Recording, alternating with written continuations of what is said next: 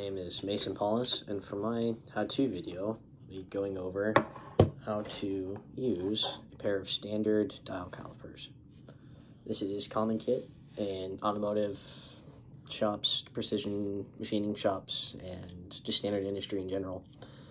And this tool allows you to measure in thousandths of an inch. So first, you want to verify what kind of system your dial caliper is. There's metric, there's vernier, and then there's standard.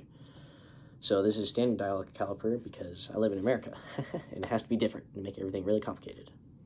But so first, looking at our hash marks here, you can see there's a series of small numbers and then big numbers. So big numbers represent inches.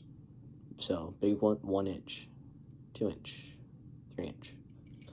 And then if you look at the smaller numbers, in between the big numbers, there's 1, 2, 3, 4, 5, 6, 7, 8, 9, and then 1 inch.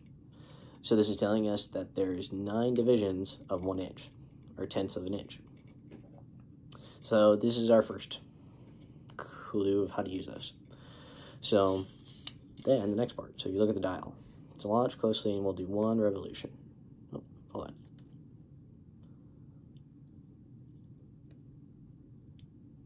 Okay, so we've done 1 revolution and you can just barely see a tenth of an inch. So this is telling us that this dial is dividing a tenth of an inch into 100 parts. Because if you count the lines, so 10, 20, 30, 40, 50, 60, 90, 100. So this is dividing a tenth of an inch into 100 parts, making it a thousandth of an inch.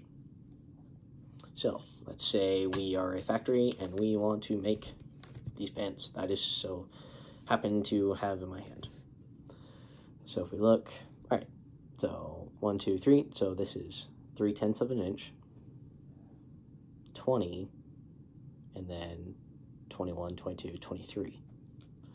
So imagine math in your mind here for a second. So 0.3, because that's in the tenths place, 0.323. And let's do a different number. I'm just gonna pick one at random here. So now, all right, we have a bunch of little numbers. So the easier way to get past this is, okay, big number, so 3. So that's in the first place. So 3, oh, I can't read that. 6, 3.6, 10, and then 1, 2, 3, 4, 5. So 3.615. So that's the basics of how to use it. There's 3 ways to measure something with dial calipers. There is measuring OD, or outside diameter, with the big jaws of the pen. There is, grab some tape here. So this is roll electrical tape. There's ID, with the smaller jaws.